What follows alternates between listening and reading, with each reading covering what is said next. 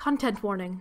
This is a work of commentary of a book that was marketed and sold for young adult audiences of about ages 13 plus. This content is thus appropriate for ages 13 plus. Contents and quotes replicated, they're just all here for constructive commentary purposes. Some of the content may not be appropriate for everyone, so use your own discretion. In particular, there will be a lot of discussions of race, indigenous cultural appropriation and racism against, drug abuse, and some sexual content within the book itself. There's also a brief mention of suicide.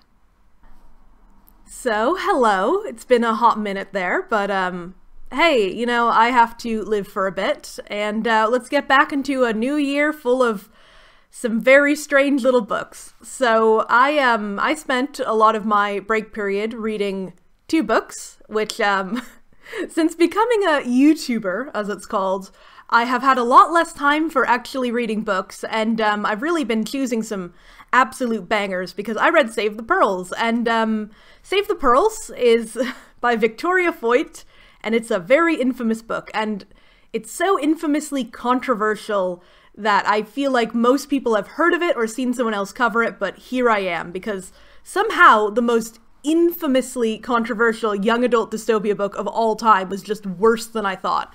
And this is saying quite a bit because I have seen a lot, I have read a lot, and I knew what I was getting into with Save the Pearls. Like, it's this YA reverse racism kind of concept dystopia where white people who are called pearls are oppressed by black people who are called coals. Like, yeah, they're called coals because of global warming.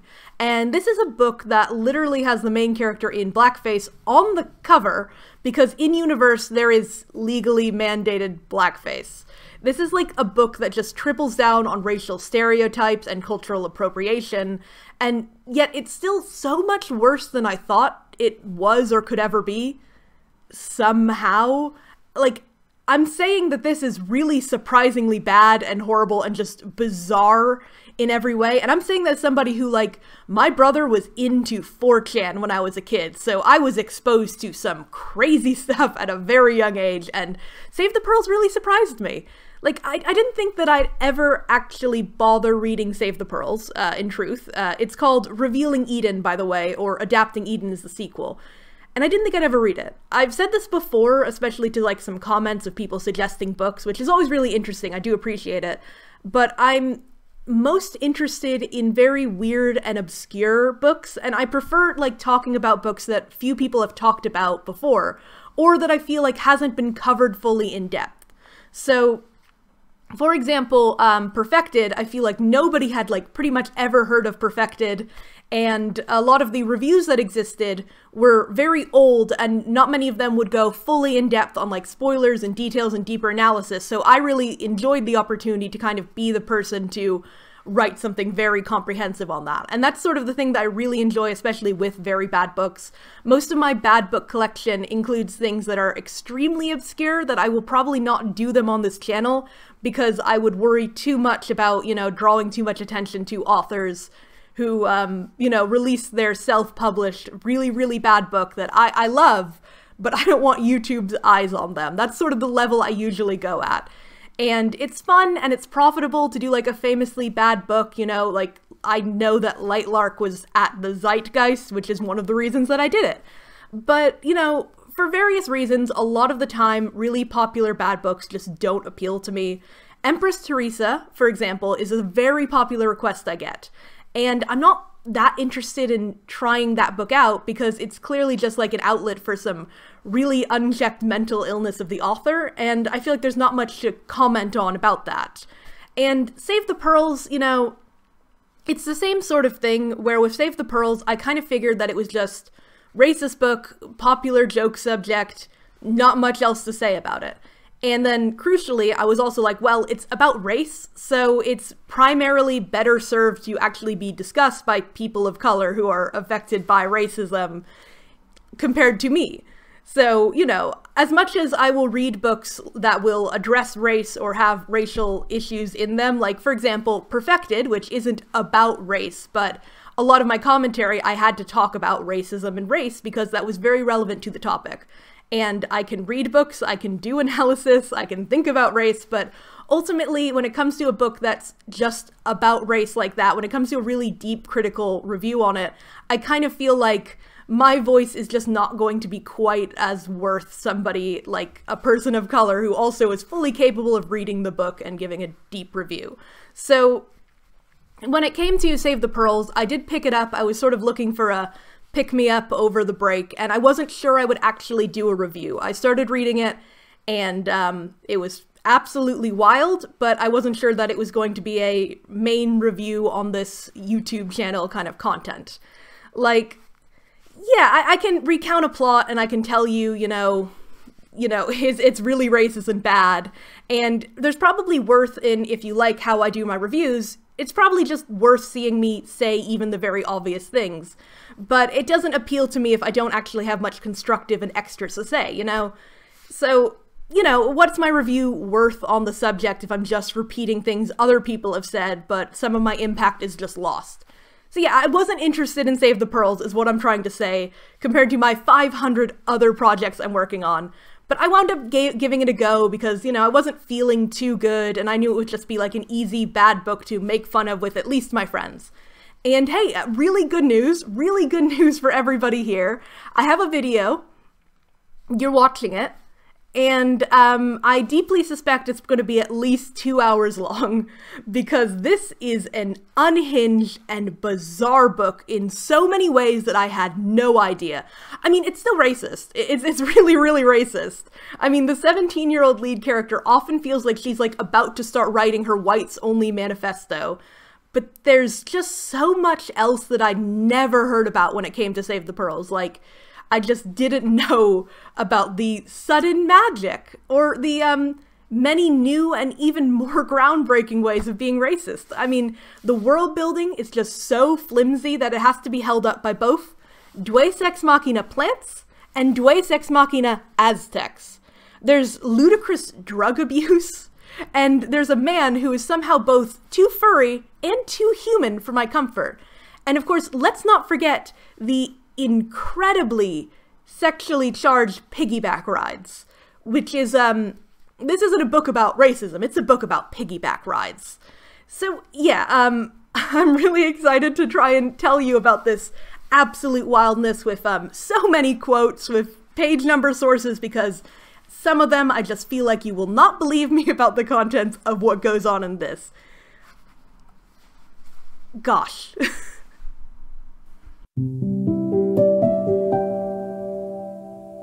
How many times had Eden heard it? White people were lazy good-for-nothings with weak genetics. Maybe a solar flare caused a technical glitch? Eden tried to control the hysteria rising in her. I swear my report is there. Aishina jumped up and grabbed Eden's lab coat. Are you calling me a liar? Eden flinched. One of them was touching her. White-hot light exploded in her head. Before she knew it, she blurted out an incendiary racial slur. Get your hands off me, you damn Cole! Page 10. So, Save the Pearls, technically called Revealing Eden Save the Pearls, is a self-published, using the author's own vanity press, young adult dystopia set in a post-apocalyptic, extremely racist world. After the Great Meltdown, which might have been a war and might be climate change, the sun became a deadly laser that gives everybody instant skin cancer. Because of this, millions died at rates depending on skin color, leaving whites as the lowest population and now lowest class. Black people, meanwhile, are the highest population and the highest caste. It's worth noting that the logic of this is extremely flawed. In general, the world building, as I'll explain throughout, is deeply broken to a degree. It's clear that this is just sort of a victimization fantasy, like that came before any sort of logic. The book suggests that the sun's UV is now so intense everyone dies in their early 30s, especially white people, and the main factor that this society is built on is melanin content. Melanin is what produces pigment in human skin and does factor into UV radiation resistance, but the extreme protection someone with darker skin has over lighter skin, this book says it's extreme, it's not necessarily that dramatic. I suffered through a fair amount of academic, papers and stats on the subject, and I'm not very good at that, and obviously it's rather difficult to get that information if you're not in those fields. And basically, what we know about UV light, skin cancer, and melanin is not necessarily conclusive in any clear way. Like, we don't have any proof that skin cancer is dramatically affected by race or by melanin in skin. And it's also a very well-known negative myth that Black people are, like, immune to the dangers of the sun or resist it. In truth, a lot of the times, skin cancer and other skin conditions are misdiagnosed or missed with people with darker skin color, because the scientific models and things are usually based off of people with white skin. And when it came down to looking at scientific papers on the subject, I found that a lot of the population pools would be, one of the first ones I found was a poll sort of thing relating to skin cancer affected by, like, race, ethnicity. And the sample sizes were 75,000 people total, which is a very large amount. That's a good amount for a study. But 71,000 of those 75,000 were white people. And in that survey, which is a CDC official one, that is one of the first results when you start looking into stats on this, it's like 300 Black people, 71,000 white people. So that's just not going to give you an accurate, like, information about skin cancer rates relating to melanin or race or ethnicity, because there's so many other factors that go into that. Just social factors, environmental factors, just everything matters on that. So what I'm trying to say is that if the sun does go beast mode on us, we are all doomed, and it's not going to create this dramatic reverse pyramid. In this world, though, that's what we have. Humanity lives underground in vast tunnel systems away from the sun, with very few people ever seeing the surface, and white people outright banned even at night due to the risk of just the skin cancer. Despite this shelter, everyone is still dying of skin cancer, suggesting that the sun is just seriously pissed off. We don't have any idea how big this underground city is, if it's the only one, how anything works, but we do know the universal government enforces forced mating.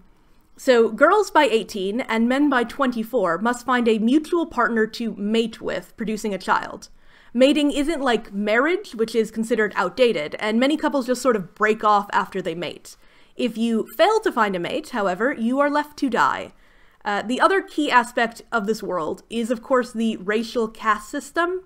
They're not called castes, it's not actually a caste system, but it's sort of the best way I can describe it. White people aren't actually slaves like I assumed when I first heard of the book. They're pretty well treated. Everybody gets free food, medication, home, but they do kind of still sit at the bottom. They're called pearls, often, which we're told is a slur. And in fact, every race has its own slur, because, you know, we needed more of those. So coal for Black people, we're told in book 1 this is a slur. We also have amber for Asians and tiger's eye for Latino, and then there's no other mention of any other ethnicities or races. And even then, as we probably all know by now, race is a very arbitrary thing that is relatively new in historic senses and constantly changing, so, you know, it's all nonsense. Breaking the rock theme, by the way, the now eugenically extinct albinos are cotton, while gingers are the lowest of the low as pink pearls. So, okay, I'm supposed to be jumping straight into plot, but I do need to jump in really early here and address something super obvious. Everybody says this point and everyone must make this point. It's occurred to you, it's occurred to everybody. There's just something very wrong with this naming system. Book 2 tries to backtrack and cover it, but it's just very clear to anybody that pearl is a pretty delicate good term, and coal is a dirty, ugly, bad thing. So in book 1, they're meant to be slurs, but they're pretty much always used by the narration and the characters and count much more like their official group titles. There's no world, though, where coal, especially coal, doesn't feel like a real-life slur against Black people now. And in book 2, to just hastily cover her tracks, the author says that pearl is a slur, it's an insult, because they're worthless, you know, old-world, fragile things, and coal is a compliment, because coals, like, turn into diamonds and they represent useful fuel commodities. And, you know, I wonder how useful the fuel commodity of coal is in a world where everything runs on solar power. It's also a very weak explanation, just in general, but also because, if we remember, albinos, who are so low of the low that they were eugenically wiped out, were called cotton, which is something that is extremely useful. Cotton is one of the best things we got for like a good clothing source. We're probably not using coal in this apocalyptic future. We probably are using cotton, and yet cotton is the lowest of the low and a slur. So yeah, her internal logic doesn't make sense. The external logic doesn't make sense. This explanation is just so weak. It contradicts canon, where in book 1 it says coal is a slur and now it's a compliment. And yeah, just sort of get used to a lot of lore contradictions and lore just not making sense between these two books. A familiar rush of pleasure mixed with fear coursed through her at the sight of the white girl. Images of pearls in natural coloring were forbidden. If they caught Eden looking, she would be punished. Page 6. So Eden Newman is our hero, and Eden Newman is turning 18, so she's afraid for her life if she doesn't find a mate. She and her dad work in a lab for Bramford Industries, a cushy role that her dad gets because of his brilliance, though Eden and him, as all pearls, wear black makeup at all times and are the lowest of the low. The excuse for this is that of cultural beauty, with black people now being the highest caste, being white is seen as really ugly. But somehow, even weirder than just like this culturally mandated blackface is the fact that Eden says it's primarily to avoid antagonizing the Coles. Meaning it's not culturally mandated, it is in fact government-mandated blackface. Her father's research is on genetics, specifically a project to mutate human DNA with animal DNA in order to make humanity better suited for the wastelands of the surface. This involves using panther, harpy eagle, and anaconda DNA, primarily relying on the melanism of the panther to darken the skin and add like extra UV resistance. The goal is for everybody, regardless of race, to ideally receive this so that they can, again, live on the surface, you know, and adapt to this new world. Eden has a potential mate named Jamal who works in a lab as a guard. They haven't officially declared it as such, but they meet up on like the world band or the internet to like make out and flirt. They're sort of dating. Jamal is a Cole, so Eden doesn't know why he'd be interested in her, but she's just happy that she might be able to avoid the dying when you turn 18 thing if you haven't got laid. Jamal invites her to the government-mandated monthly moon dance, something that she takes as a sign he's going to propose mating. And in the midst of this like basic setup for the start of the book, I want to note something about Eden. So Eden is racist, like not even in this oppressed person hates oppressors way, where we might feel weird like reading a white person hating black people, but in context it kind of makes sense. But no, instead Eden just reads like a diary of a white supremacist. Like she constantly calls black people them, like in italics, finding them disgusting, terrifying. She's deeply afraid of them. She sort of longs for this time where white people can exist in theory as equals, but something about her daydreaming just sounds much more like she longs for a time where white people are dominant, as it were. Often you can place Eden in modern day and find that her thoughts are just at home and even more logical as a modern day racist than like here in the book in this alternate world. Like, read this quote and tell me that this just doesn't sound like somebody today being really racist, okay?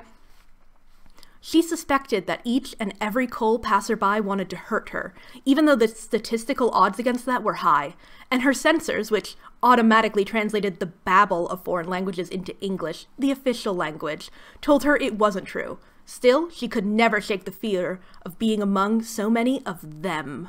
33 to 34.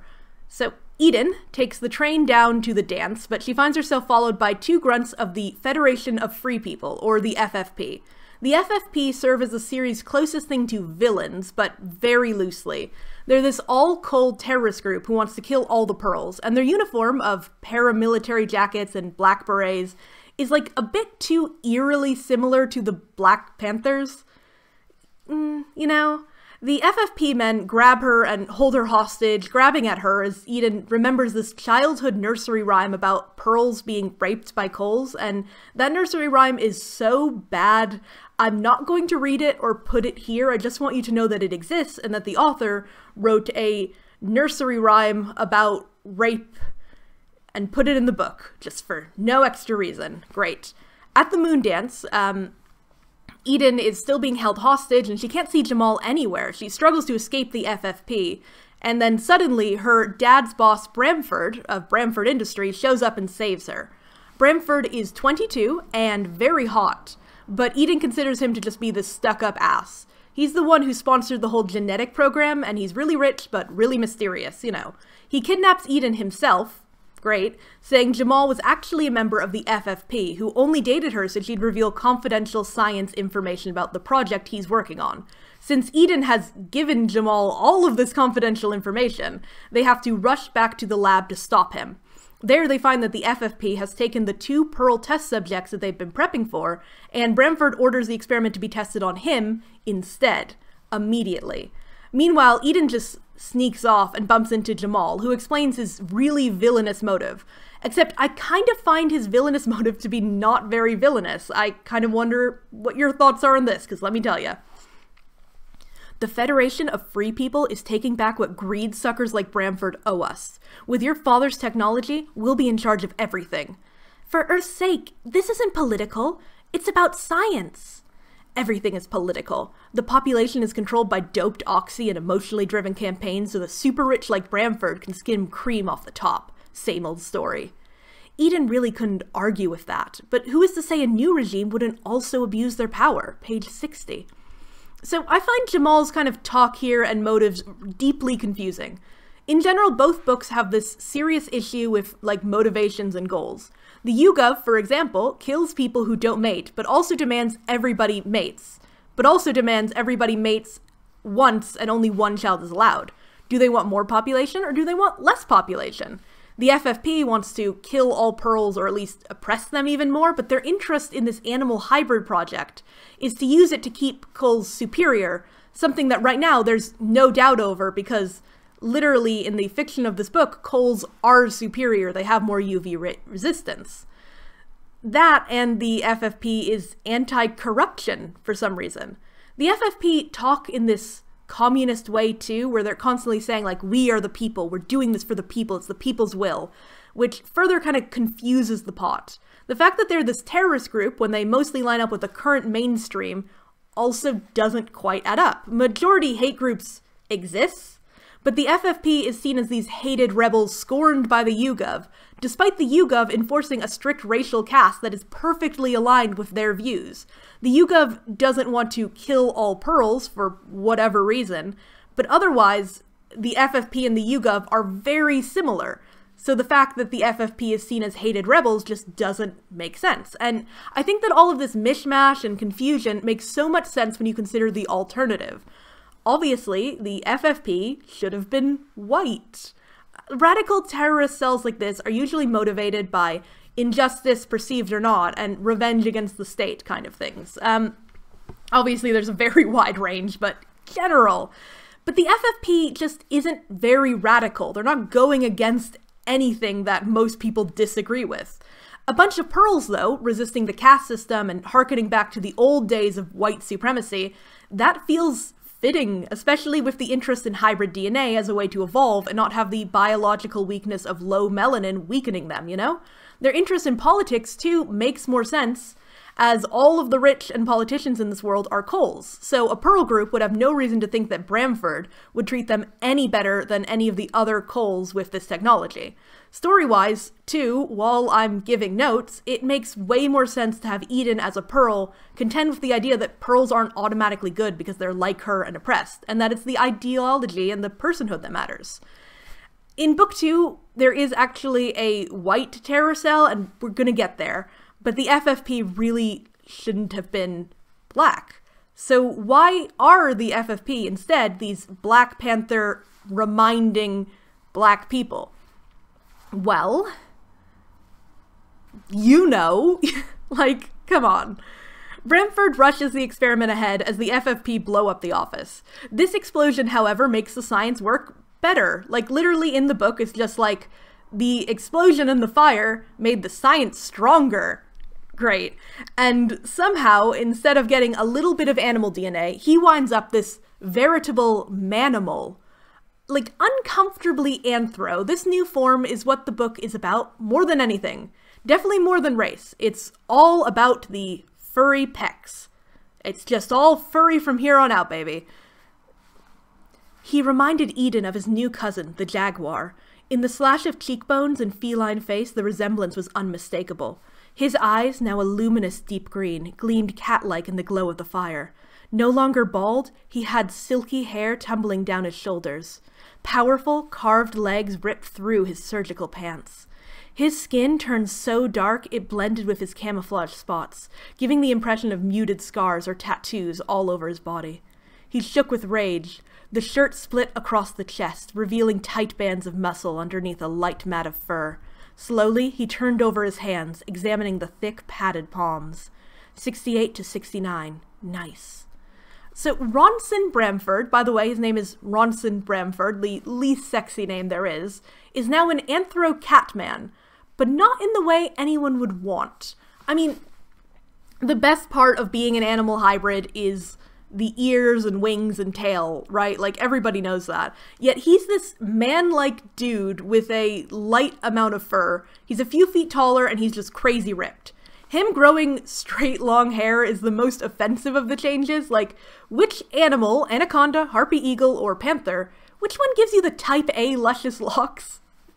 Bramford beats up the FFP and flees, taking Eden and her dad with him on a private jet. Though he seems way more like feral and animalistic, Bramford can still speak and acts entirely as just a sentient man. It's clear he's just still himself. Despite this, Eden spends the entire time thinking of him as this brutal beast where she hopes that she can be rid of him or kill him or bang because she's just deeply, deeply attracted to him as well. While here, Bramford removes her internet-enabling earring called a life band so that they can't be tracked. The fact that they're in a plane also is confusing, and the world building just about to get worse. Going in a hot tin can closer to the deadly rays of the sun is idiotic, especially if the sun is giving people hundreds of feet underground severe skin cancer. But then they land in the Amazon rainforest, which is fine. The Amazon is notoriously a very, sensitive environment that doesn't handle the climate change that we currently have very well, but in this world, it's fine. Earlier, we heard that the surface of the Earth was this barren, patchy wasteland. Eden, as a child, went to a special viewing dome and literally saw a pile of bleached bones like it was some cartoon desert. Despite there being nothing on the surface, we're also told that some people do go up there at night. And also here, the Amazon is fine. And this is where Save the Pearls really begins. Because this is the secret. This is not a book about a racist dystopia. It's a book about a furry and a girl hate-loving each other in the Amazon. I mean, there's still racism though, but don't worry, they're gonna switch it up for us, okay? Let me get you some. Let me read you some, okay? She didn't think things could get any worse when the welcoming committee came into view. A half-dozen short, muscular Indians wearing a ragtag assortment of clothes stood by a line of ancient, all-terrain vehicles. "The Wurani," Eden's father said excitedly. "Who?" "The world's last independent indigenous tribe." Page 99. Yeah, so along for this new part of the book is the Wurani, a real tribe from the Amazon whose name I'm trying to pronounce the best I can. Young adult fiction has this severe issue with freely taking and misrepresenting the cultures of indigenous tribes, so you know that this book is no better. From constantly calling them Indians to, okay, let me paraphrase a little bit. So the Wurani fall to their knees and start chanting at Bramford. Eden's dad says, "They think you're El Tigre, the jaguar man. Imagine, the long-awaited Aztec god." Now the tribesmen looked at her with equal reverence. "See, Dot," her father added, "you're divine by association with El Tigre." 103. Yeah, so our main characters are constantly worshipped as gods by the indigenous people around them, and in book 2 are basically confirmed as gods. The Wurani have faced immense damage from colonialization, and they're a rather small, isolated people from Ecuador. There's not an immense amount of stuff really known about them because they are quite isolationists, and all of the sources that I could find are also, many of them are quite old. However, from what I could do for my research, confirmed that, of course, this El Tigre stuff is completely bunk. The jaguar is a very sacred animal to them, as it is to many tribes in the Amazonian region, but Save the Pearls posits that this great jaguar man, who they've long expected to save them, is going to show up, and that story is just simply false. Eden's dad also connects them to the Aztecs, and while a lot of indigenous people of South America can be linked to the Aztecs just by virtue of time and location, you know, the Huarani are not connected to the Aztecs. Nor do the Aztecs, for that matter, have a specific jaguar man the savior. They also found the jaguar to be a sacred animal, and they have several gods who are jaguar-related, but none of them fit this bill. Like, really, I don't know if I need to say this. If you're not from an indigenous group, you shouldn't be writing about that group's religion, culture, or life, honestly. Like, have they not suffered enough? Just every indigenous group ever has suffered, it seems. And it's just extra annoying here because the author has obviously read about the Huarani. There's a number of very specific details showing that she's at least read the Wikipedia article beyond taking the name, with certain words, traditions, and religious ideas being accurate. I mean, there's not a lot of detail on them, but they're approximately accurate.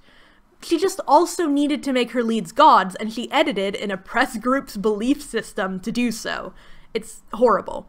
The Huarani are in both groups as just supporting cast, none of them really standing out, but they're still humanized as people, while also still kind of acting as alien foreign savages who are stuck in the uncivilized past.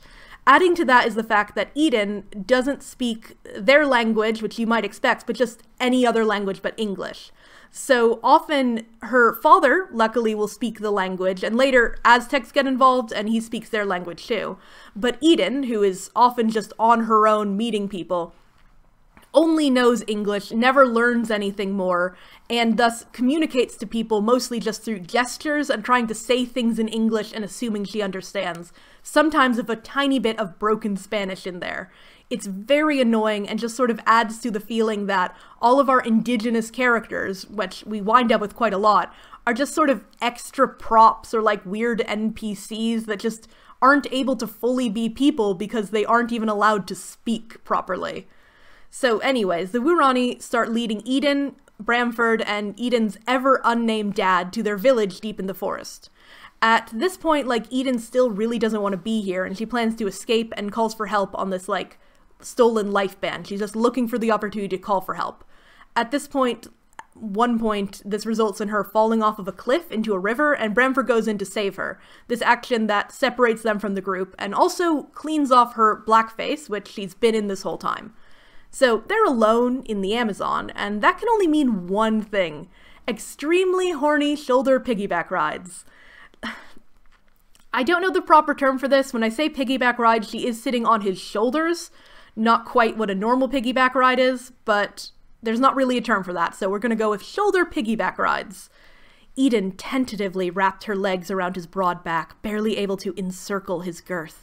In spots, Bramford's downy fur rubbed against her skin, surprisingly pleasant. A faint shudder ran through her. She began to slip backwards as he sped towards the forest. To stop herself from falling, she squeezed her legs tight around him. Once again, she thought she heard him purr. 124. Deeply sexual piggyback rides are a staple of these books.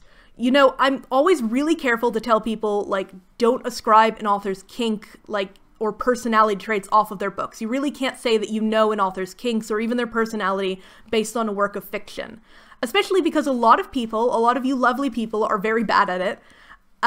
People just sort of bombastically decide that one weird thing is like a hint of a fetish, when really the hallmarks of a fetish are just clearly missing from that scenario.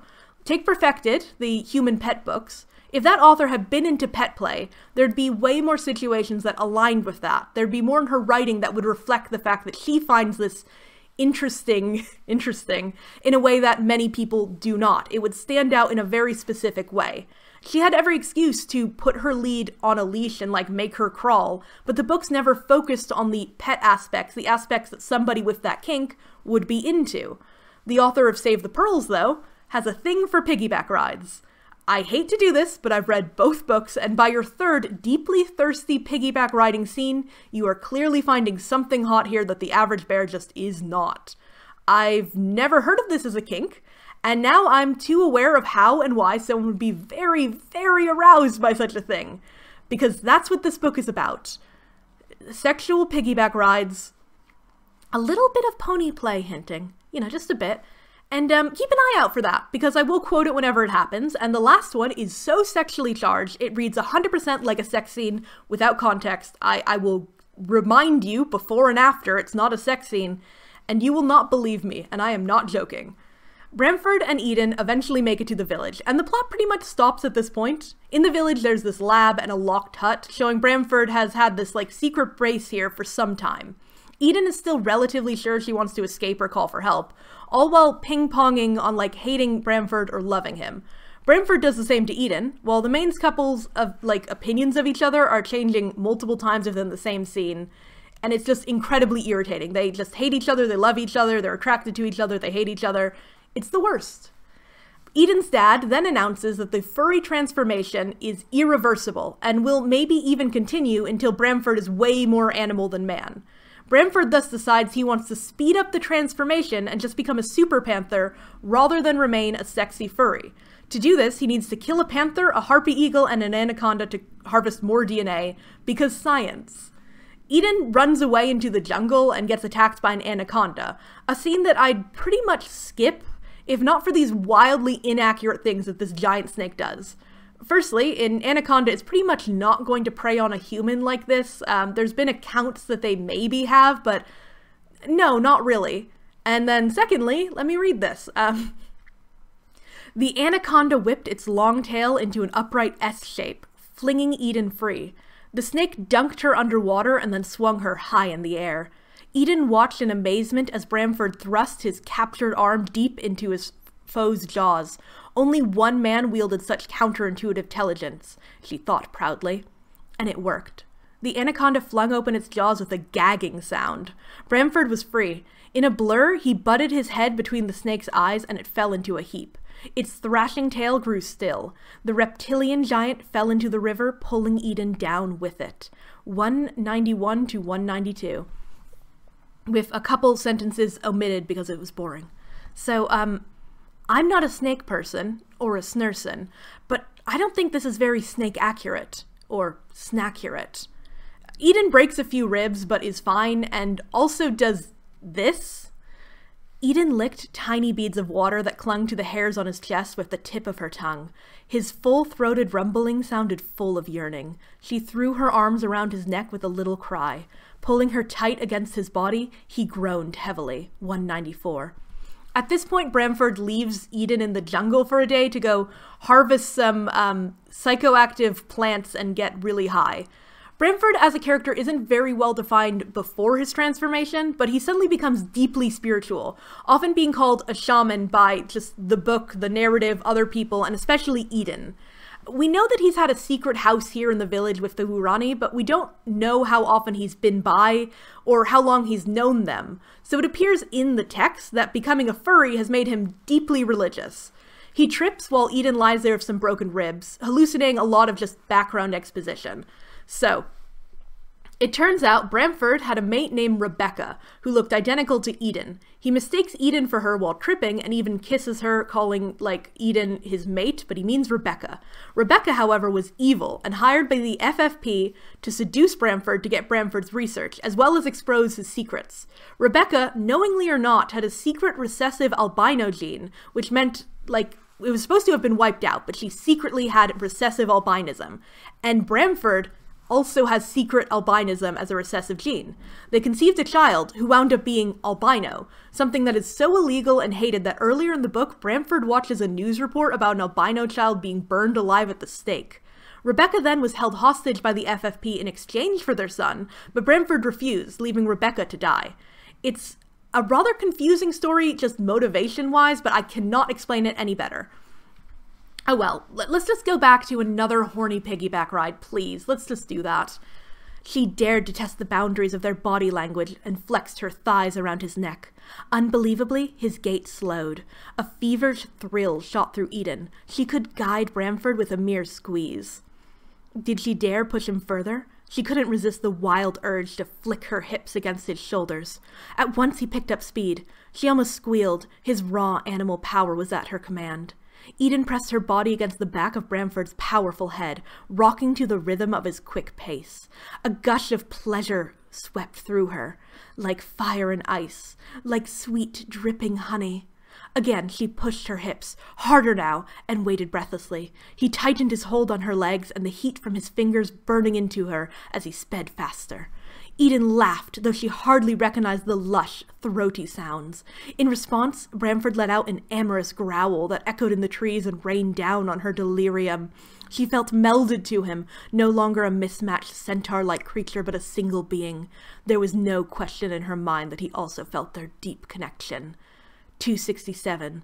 That's a piggyback ride. There is nothing else going on there. They return to the village, and Eden finds Bramford's son, Logan, is kept in this locked-up hut in the village. Like, he leaves at night, but otherwise never can appear, because he's albino, but also it kind of appears like he's just locked up there, because no one really mentions him, no one seems to hang out with him, there's no mention that this child is being cared for at all, besides the fact that he just lives in this hut in the middle of the Amazon. It doesn't seem like Bramford is a very good father, is what I'm saying. So Eden lures Logan out and finds that, like, he wears all black clothing, he only comes out at night, he wears a mask, and she removes the mask and she just screams when she realizes he's an albino, as at this point she doesn't know that he's albino. And even though being albino is like a cursed bad thing, Eden has spent the latter half of this book assuring us how much she's changed and that she's like a she-cat and wild and free. And despite all of those changes, she sees this shy, isolated boy about 7 years old and she screams in shock at the sight of him. Like, that's just not very she-cat of you, I would say. So, for some reason, Eden, in her eternal love-hate with Bramford, about this time finally uses her stolen life band to call for help. Eden's dad is sick, so Bramford and Eden go on a quest to climb a mountain and harvest a sacred healing herb, because, like, why not? I mean, we're nearly at the end of the book, there's no plot in this book, there's no threads to hold on to. The whole Bramford questing to become a full animal is just fully forgotten by now. Pearl Cole racism isn't important, just nothing is. They climb the mountain, and recall at this point Eden still has multiple broken ribs, and then they make out in a scene that I thought was for sure a sex scene until book 2. Like, seriously, there's sex scenes in book 2, and they are hilarious. But the author's main writing gift is writing things that aren't sex like they are. Like, I'm gonna read this and tell me that this doesn't sound like they're having sex, because they're not. "I like it," she repeated, hugging him. "That's because you're my she-cat." Bramford nuzzled her neck, then traced a line up to her lips. With soft licks, he parted her mouth. Heat blazed like wildfire through her body. Her mind went blank as he kissed her, deeply. Eden closed her eyes, giving in to his hungry demands. Their limbs intertwined until her body molded to his. She sank into a river of bliss that swept her outside of time, outside of any barriers, real or imagined, into a place where she thought anything was possible, even a future together. When he released her, she knew she would never be the same. 280. Eden tries to thus immediately throw away her life band, but then she's caught by Bramford immediately, who now again hates her. So, like, all of that is just done with. At this point, there's a pointed line noting that he carries her off the mountain, and it isn't horny at all. Like, that's how severe this chasm in their relationship apparently is. When they return, the FFP are at the village holding everyone hostage because we need a climax. They capture Bramford and things seem hopeless. Jamal shows up and he's now ugly with a scar to show he's evil and says that he wants to forcibly mate with Eden after all. And as a peace offering, he's brought Eden's dog, Austin. I didn't mention the dog before. Because, well, the dog isn't important. And when the lab explodes way back then, it's kind of implied that the dog also exploded. It's not really passive, it's very passive. The lab explodes, we never hear about the dog. We kind of can assume that, along with all of her possessions, the dog exploded. And, you know, that was really rough, but I was like, I can just cut that. And then here we learn the dog is fine. Eden rejects Jamal, and he goes to shoot her, and thus, immediately, her dog jumps in front of the laser and dies again, which is absolutely the funniest choice you could possibly make, to kill a dog, reveal that the dog is fine, and then immediately kill the dog again. Okay, so suddenly, Aztec warriors appear and take out all the FFP and leave without a word. Like, seriously, we first get the dog ex machina, now there's an Aztec ex machina, and this all spans in, like, in 2 paragraphs. All of this goes down, by the way. And then the book ends. The Aztecs had yet to be seen, but were very vaguely hinted at, like Bramford was like, we're being watched. But there's no mention of the Aztecs before, not enough foreshadowing, and then suddenly they just pop out, like shoot some darts at the FFP, and then disappear without a word. And in the epilogue, we learn that the magic herb that like saved Eden's dad's life also saved the dog's life, so he's back. It's been a week and life is good, and the final action in the story is Eden just convincing her dad to finally stop wearing blackface. You know, just to bring everything to a close, all we've learned. Oh boy! Book 1 is done, but we still have book 2 ahead, which will take some bizarre turns, including more cultural appropriation, sudden magic, accidental severe homoeroticism, and some fantastic furry jungle sex. Like, I thought I'd do a couple asides in between, and firstly I wanted to talk about the relationship at the heart of the story, which very much is the story, Bramford and Eden. And, you know, man, one of my most hated tropes is the one where the love interest, like, looks like their boyfriend's last girlfriend or is, like, them reincarnated. So the Rebecca thing just irritates me off there. It just feels like it devalues the initial connection, especially as every one of those stories is the exact same arc of the man realizing that this girl is different and better in some way or unique from, you know, the last girlfriend. It's just deeply boring and mainly unimportant. So, Save the Pearls, though, if you didn't spot it, is a Beauty and the Beast retelling. It took me kind of a long time to see that. Obviously, it's a girl and a beastly man, so the parallel was there, I noticed that, but the rest of the story follows Beauty and the Beast as well. Bramford is an apparently beastly man before he turns into an animal, who abducts our Beauty, a girl who is different and ostracized by others, to a remote place that he refuses to let her leave. He also abducts her father, a socially inept scientist. Along the way, Eden sees Bramford as more than a beast and no longer feels she's kidnapped, especially after an incident where he saves her from wild animals. Adding to this is Jamal, who is our Gaston. He's an apparently heroic, attractive man who's the true villain and shows up to hunt the beast. This also rather implies that the Wurani are a bunch of talking furniture, but for the depth they get, they might as well be. Eden and Bramford, though, somehow avoid the obvious relationship arc of this premise. As much as Eden starts out hating him and ends up loving him, their actual opinions are annoyingly inconsistent.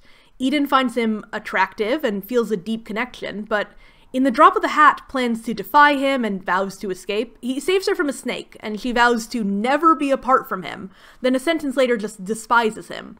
She lays on the jungle floor and he brings her food, but she kicks it away when he tells her to eat, saying, "Don't tell me what to do."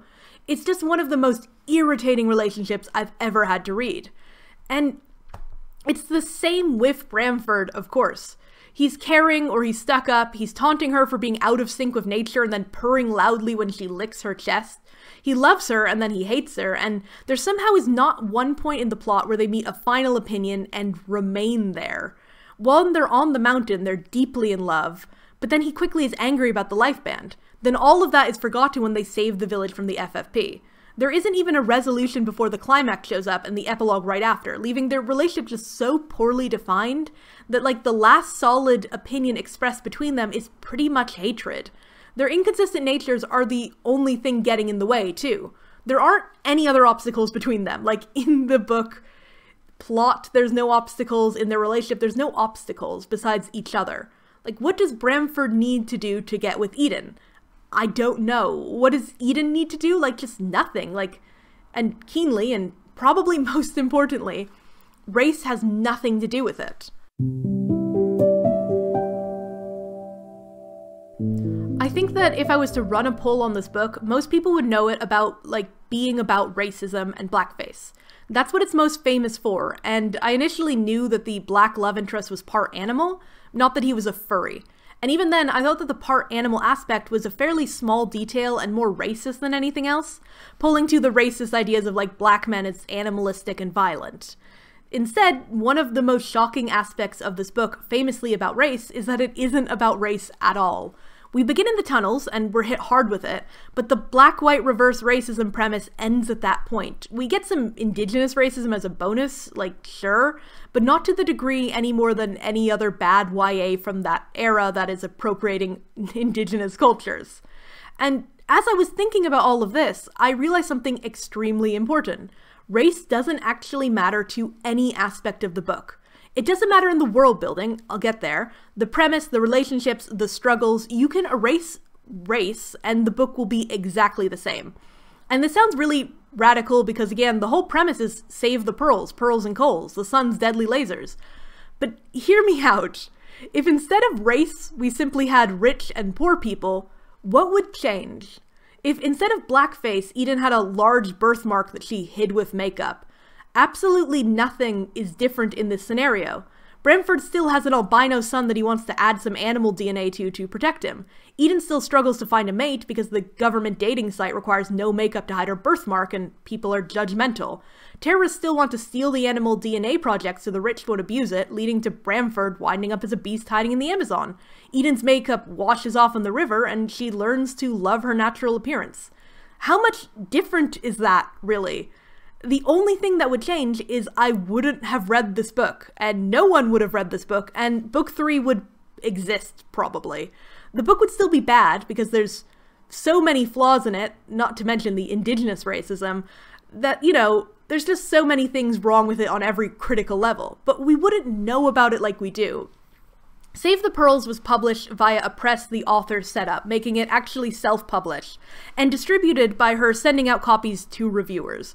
We wouldn't know about it if it wasn't for the wild racism, like no matter how strange all the furry stuff is and everything else. Even the author is quite aware that race is not the theme of the book.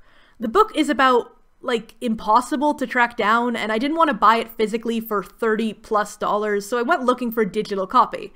There's no official ebook, however, so you can't even really pirate it.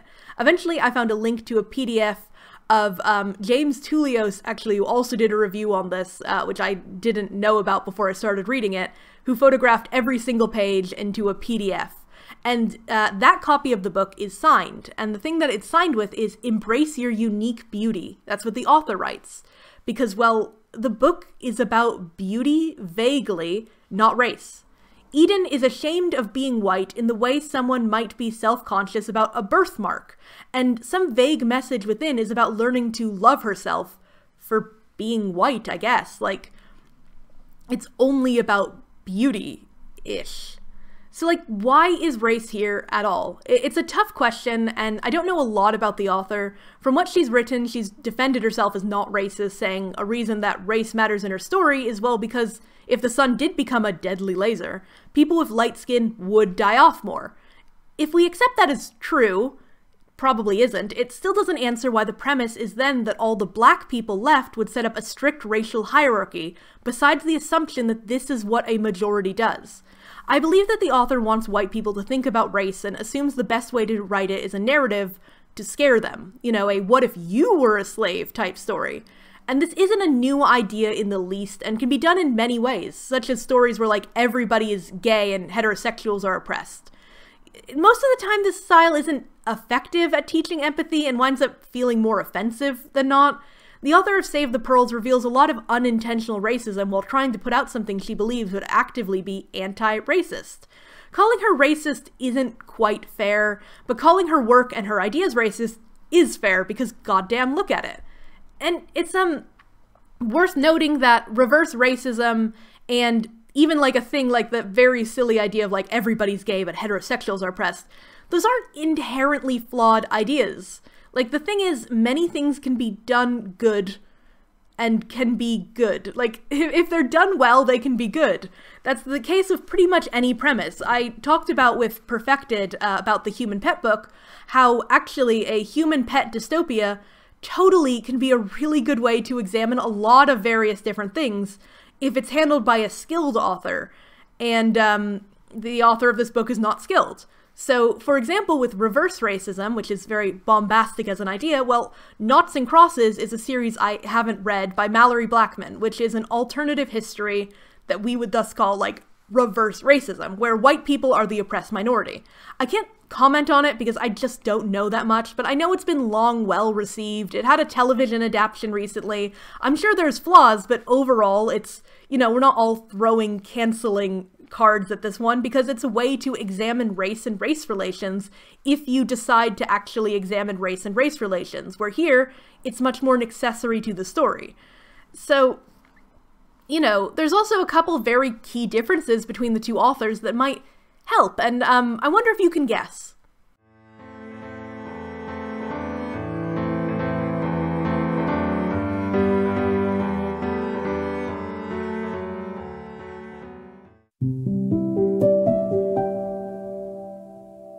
Honestly, I don't think I need to add much more on the racism in this book. I've pointed out as we've gone, and I hope you can just spot it, but I also want to note some just basic gems, is like the multiple odd food choices for skin tone comparisons, such as raisin-colored, and even café au latte? I don't know how you even say that French term, but you know, like fancy coffee. I thought Perfected had just sort of toppled expectations with their freshly toasted bread as a person of color skin comparison. As said, Bramford definitely falls into this racist idea of an aggressive, animalistic black man. Literally being an animal is no excuse, and he feels like this very fetishistic idea of a noble, beastly savage, despite starting out as a millionaire CEO. He's wild and unpredictable and randomly violent. He, you know, runs around quite early on in the book only in a loincloth, being extremely ripped, you know, and hard to control except for, you know, the one girl who can tame this savage beast. Eden, you know, starts out viewing him as a horrible, dangerous monster, even when he's still talking completely normal and is clearly himself and civilized. And, the central thesis itself, talking about racism, feels racially charged in a way I don't think it realizes. The assumption the author makes is that, indeed, if white people were to suddenly become a minority, they would be oppressed. They're not slaves, but they're so persecuted black people force them to wear blackface. This idea that black people would, if only given the chance, oppress white people and erase their rights and identity is really troublingly racist. As said, a lot of Eden's talk feels like she belongs in modern times as a white supremacist, but more specifically, a lot of this book feels like justification for racism now. The assumption that if suddenly the numbers were switched, white people would be treated as they historically have treated others. It's a great replacement, that conspiracy, fanfic, this conspiracy that white people are being replaced in a move to eventually oppress them. Like, the author writing this didn't intend it that way. She thinks she's helping white people learn racism is bad while also condemning race and, you know, the notion that race and beauty are tied together. She thinks it shows empathy and builds empathy to show this world where white people can imagine oppression. She doesn't know that that world, you know, already kind of exists, and so much of her book empowers the idea. Like, again, we can't and shouldn't raise pitchforks against her for this decade-old, really offensive blunder, but we can't read her excuses and just forgive her. Like, Death of the Author has flaws, and it also has perks, and I'm a big fan of, like, the author lives next door, and you can ask if you want, but it's a bit of a bother. Author's intent adds a lot of context, but readers' immediate takeaway is always going to be what matters first. Few people are going to bother seeking out that context if it isn't in the text itself. Some people are better at reading text, like, for example, people who can't spot sarcasm and things might have trouble with reading comprehension, and saying somebody lacks reading comprehension isn't necessarily an insult because it is a skill. Some people aren't taught it or don't foster it, and so if they read a text, they might miss a meaning that is not too clear.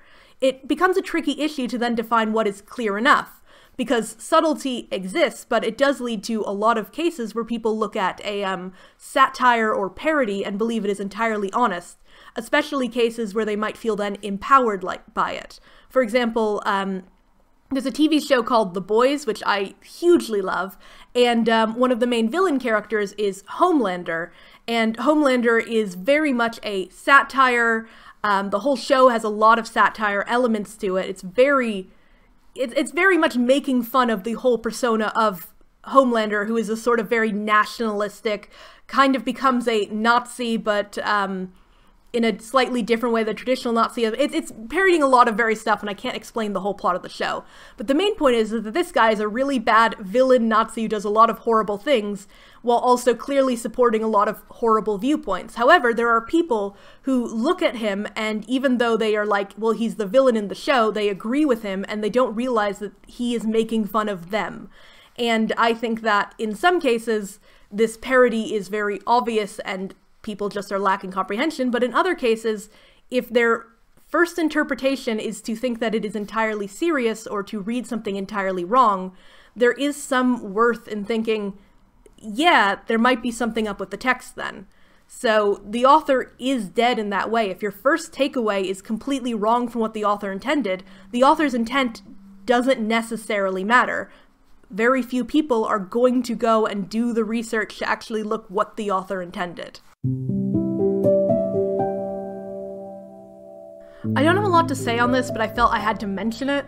In my digging around, I found Save the Pearls has a website, and the website is oddly still online. It's not being updated, though the last update was weirdly in 2019, I have no goddamn idea why, but it's online, and the reason I say online is so weird is because you have to pay for the internet. It's a domain name. Somebody is paying to keep this domain up for God knows what reason, considering the author has abandoned these books. It was supposed to be a trilogy, there is no book 3, we're never going to see book 3. And on this website, the author roleplays her own characters in a forum, often talking to people I'm not sure are there, and rambling both in and out of character freely. It's hard to tell if the blog is canon or not. It semi-acts as a prologue, but it's also very aware of the fact that it's this meta-fiction, it's this side blog thing. The author, as Eden, keeps talking about young adult fantasy romance and a romantic apocalypse, promoting the book in every post by the end. Here's one such post, for example. So I was feeling down for a little bit after hearing about the latest Pearl disappearance, still haven't heard anything new by the way, which led me to beating myself up a little bit. I lost track of Save the Pearls campaign because I had butterflies on my stomach because I thought I'd found the perfect mate. It seemed like my own fantasy romance was about to unfold, and since we have no other choice as Pearls than to find a mate, I got a little focused on my own plight. Plus, it's fun. I want the whole love story, the ones they write about in Harlequin romance novels and young adult romance novels. Okay, so I read Harlequin romance novels when I was younger. That's all I could find on the bookshelf my mom left behind. Anyways, I'm back on my game. I can't help but check out all our new online dating profiles. Hello, Charmer171 and Thale. And that's just for starters. Because I do need to find the perfect mate so I can avoid the romantic apocalypse I'm facing. But I'm gonna do everything I can. I will save the pearls. Mark my words. She links to other posts throughout that. There's hyperlinks and a members page. Members page, I again can't tell if it's real or fake. It has 11 pages of members, so there must have been real people signing up, maybe in like a newsletter way. But the author is the only person posting on this blog. Though also, the author has about 5 different blogs. One of them is Eden's blog, but then there's also one just about apocalyptic fiction, young adult romance, survival tips. She has several different blogs, but they all are only clearly the author posting on them. So why would anyone sign up? Because it's not quite a newsletter, it's clearly a forum, but no one's allowed to post. And isn't it weird if the author is in-character role-playing our main character, treating members as dating profiles on an in-universe site? Searching the long archive, you can then find links to a whole fake news website, which is offline and hasn't been archived on the Wayback Machine. The links appear to be news articles on missing pearls, and Eden muses the YouGov is obviously killing or taking pearls in secret. This is something that's not canon to the book, where Eden confidently says pearls who don't mate are just marooned from resources and left to die. Yet here, it's a whole conspiracy. Another new layer the website introduces is regarding Eden herself. Almost every post she refers to, she says her Save the Pearls campaign, which later becomes her talking about the Save the Pearls book, meaning Eden apparently wrote the whole book we now enjoy.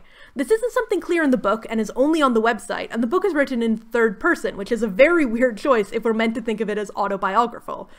And of course, famously, Eden, in the book, just doesn't care about saving the pearls at all.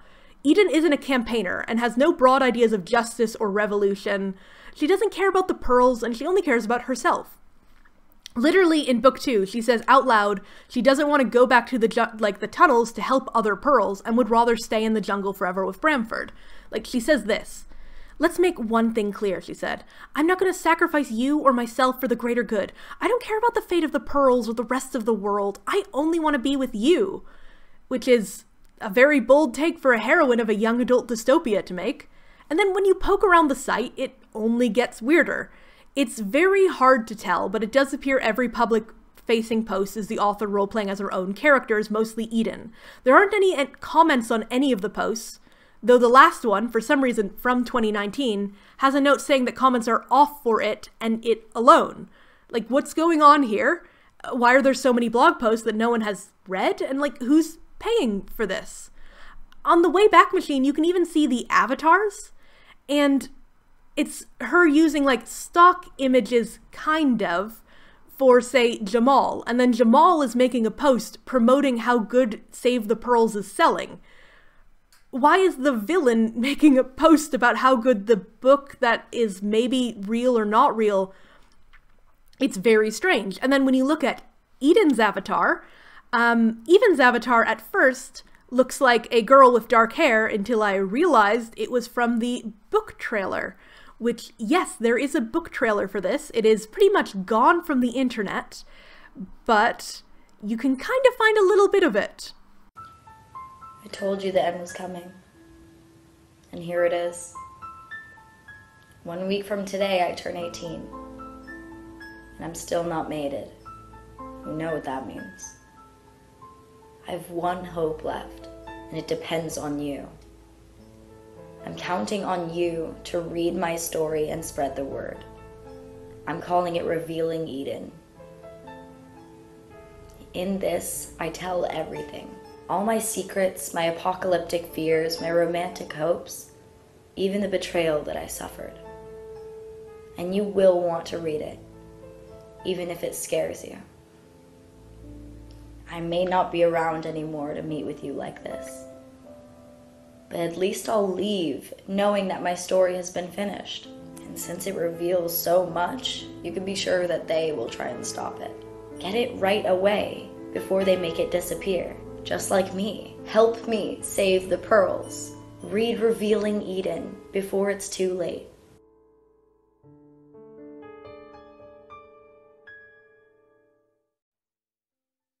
I'm going to share like one more blog post though, just for fun, because I just want to give you more of a taste of what this bizarre website is. So this is a post called Girls' Survival Guide for the Apocalypse World.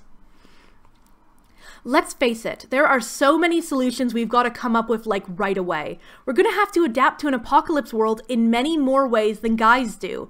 And if you're lucky enough to find a mate, it's going to be even tougher. Trying to keep the fantasy romance alive in your relationship will be tough, if not impossible. Sounds like we've got some serious brainstorming to do at our next Save the Pearls meeting.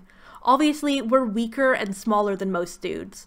On top of that, we're high maintenance. We got more physical issues to learn to live with. For example, what about body hair? While guys welcome a vacation from shaving and sometimes even look hot with a beard, girls don't get too psyched about having hairy legs and armpits.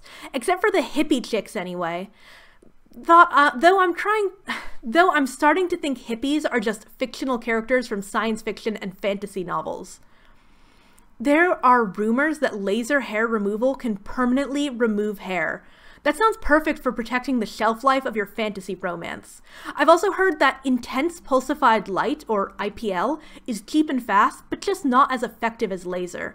You could always get one of those old school epilator things though, as they'll be very hard to find in an apocalyptic world. Plus, you won't really be able to use it as much, as there'll be way more important uses for your batteries. A Save the Pearls member is selling these tiny pairs of scissors that you trim away the heaviest areas of hair. That might do the job to keep the fantasy and adventure alive in your relationship. Ultimately, it would be rad if guys would just learn to love us for who we are, oblivious to our hairiness. I mean, look at how hair they are. So that's an absolutely wild and bad post.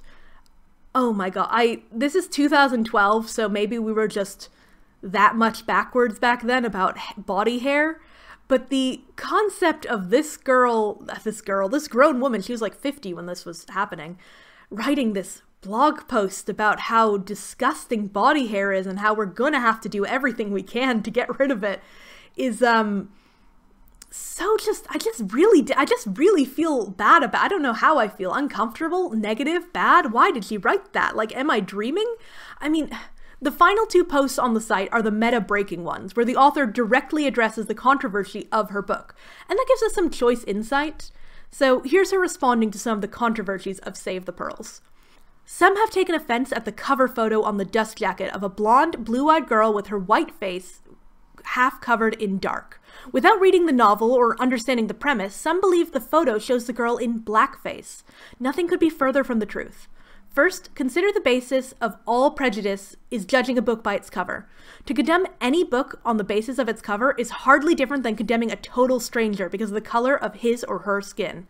How can you critique or damn a book if you haven't read it? This kind of blind attack is exactly what creates racism or condemned many progressives as communists in the 50s. Revealing Eden is a sci-fi fantasy adventure romance, and while it is a work of fiction, the premise is all too believable in the face of extreme global warming. So yes, the book is meant to provoke the white community that has never experienced racism or been oppressed, because they've been the majority in this country. The use of blackface presents a mockery or travesty of African Americans' lives.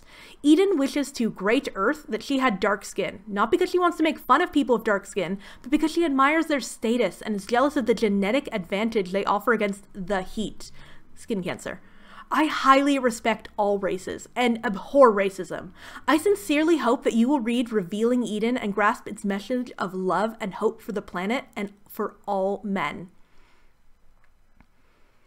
Yeah, so it's really bad. Book 2 hits you with a sucker punch. The Aztec god Huitzilopochtli, very rough pronunciation on that, is reflecting over the last Aztec tribe and musing that the only hope for the world is if Eden becomes a furry and has a good relationship with Bramford.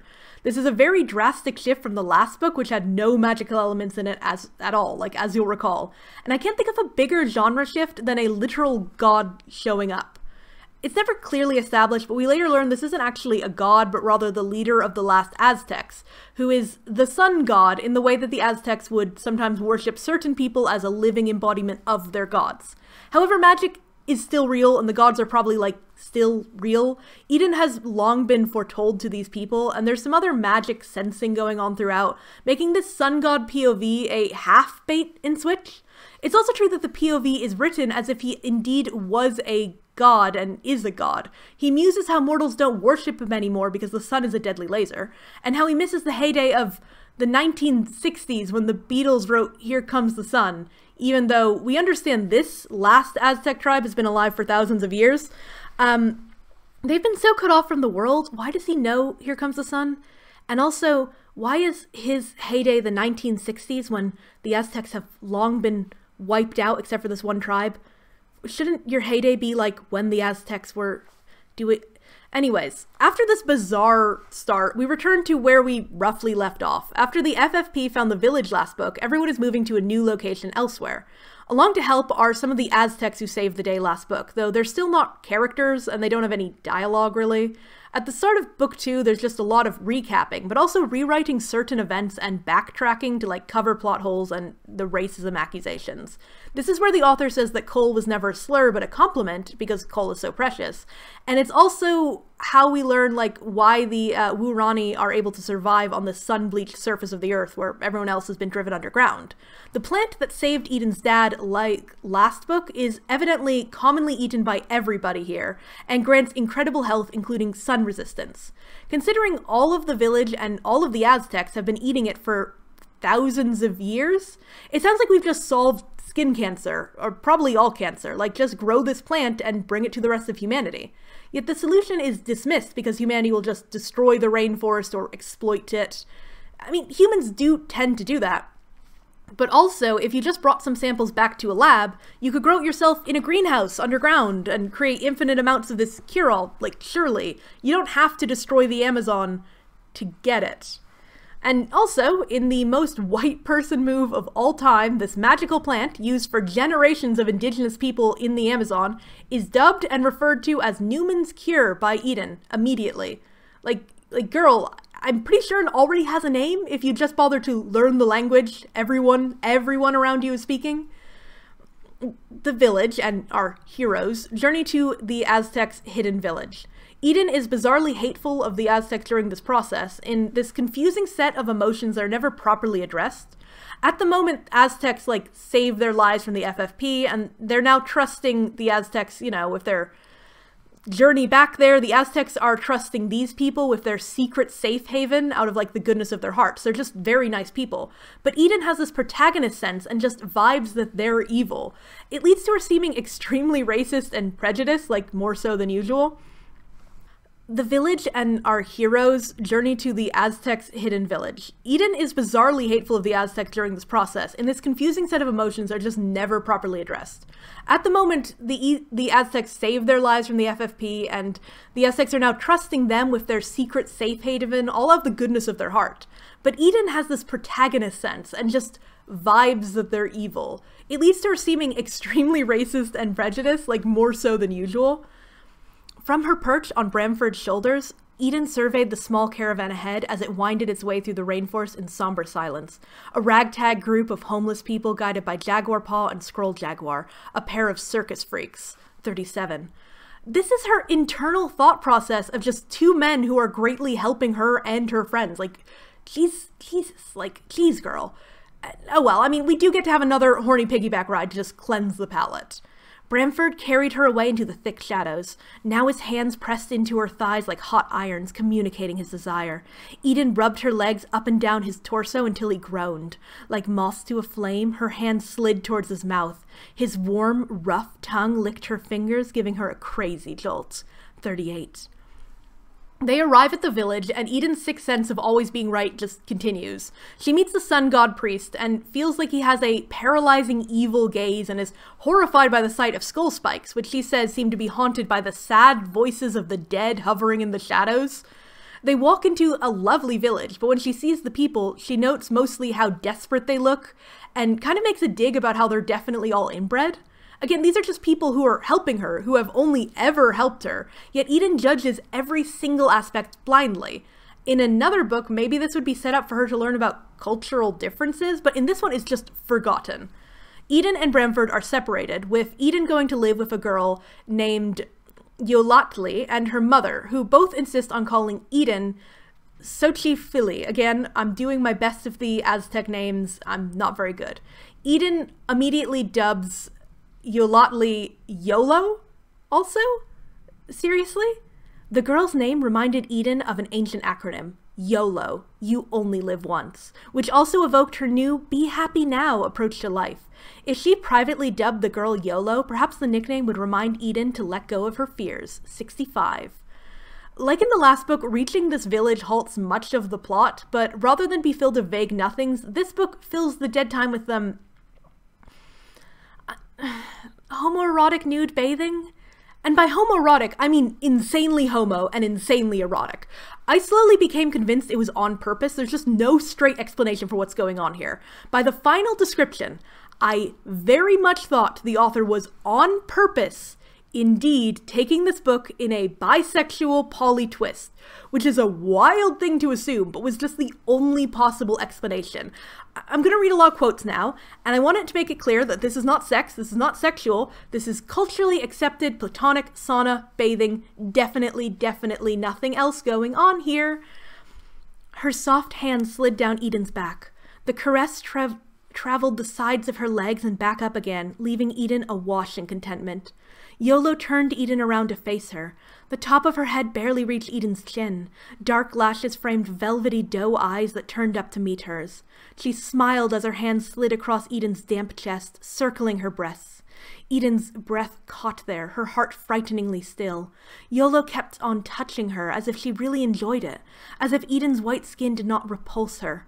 As she bent down, her small, light hands roamed to Eden's hips and thighs with a delicacy that made Eden shudder. She felt captive in the girl's embrace. Happily so. 87. Just last scene, Eden was grabbed by a guard and informed the reader that physical contact in the tunnels was outdated, and she'd only ever even hugged her dying mother once. Bramford being the only person she's ever spent any real time touching. Now she's immediately naked steam bathing with Yolatli, and it's worth noting also that Eden doesn't speak anything other than English and never learns, so these two can only communicate physically and with about 3 words. But I mean, sure, you know, that wasn't that was a bit weird, but it wasn't like, you know, what do you mean homoerotic? What do you mean deeply erotic? What do you mean deeply homo? I'm reading into this. No, there's much more. There's so much more. Starting with the fact that that chapter ends with Eden saying YOLO can call her Xochipilli, the goddess of love, and just like, sure, you can call me that, and then it fades to black. And they wake up the next chapter spooning in bed. And when YOLO starts to wake, Eden asks that she not move because she's just so comfortable spooning. And Eden calls her her girlfriend? Like, please enjoy the actual quote, though, for a nice sucker punch punchline to just remind you what book we're reading. She had always longed for a sister, but having a girlfriend was the next best thing. And a dark-skinned girl, too. Imagine that. 69. Nice. At this point, I went back to double-check Yolotli's age and first appearance and was surprised to find this. The girl must have been about 14 or 15. Her pert breasts jutted against her sleeveless, saffron-colored blouse, which set off her warm brown skin. The girl suddenly stole a look at Eden. The excitement in her soft brown eyes was both contagious and confusing. 59. It's just so fruity. And age-wise, yeah, it's a bit rough. Eden is still 17, and the age gap of 14 to 17 is a lot at that age, but they could conceivably be in high school together, okay? Let's just get back to more girlfriend, gal pal, platonic hot steam baths, which are very no homo, And let's do a bunch of them in a row, in fact. The scented mist swirled between them like a genie let out of a bottle. Her new friend closed the gap, her body brushing against Eden's. 68. Making an awkward effort, Eden pulled YOLO back into an embrace, their breasts nestled together like a pair of dove's wings. 72. Eden peered through the puffs of steam that swirled around YOLO's slender, dark body like exotic veils. The willingness in her soft brown eyes, like a doe greeting the sunrise, touched something deep inside of Eden. What had she done to deserve such a good friend?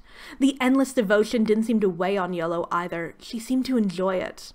Little by little, they came to understand each other's signals and create their own unique language. Now, YOLO stretched out on the floor beside Eden with an enticing purr that reminded her of the feline sounds Bramford made. 93. So nothing fruity going on there, no? Nothing fruity? Okay, just to sort of throw in the last one, the bit that genuinely made me believe for a few pages YOLO and Eden were having some sort of sexual relationship. I'm not naive. I'm not gullible. I was just confronted with the following and I had no other explanation for what the author was describing except lesbian sex. And I don't think you'll disagree is the thing. But her friend seemed to know her better. She sat up and leaned over her, her long brown hair sweeping across Eden's chest. YOLO brushed her soft hands over Eden's eyelids, closing them.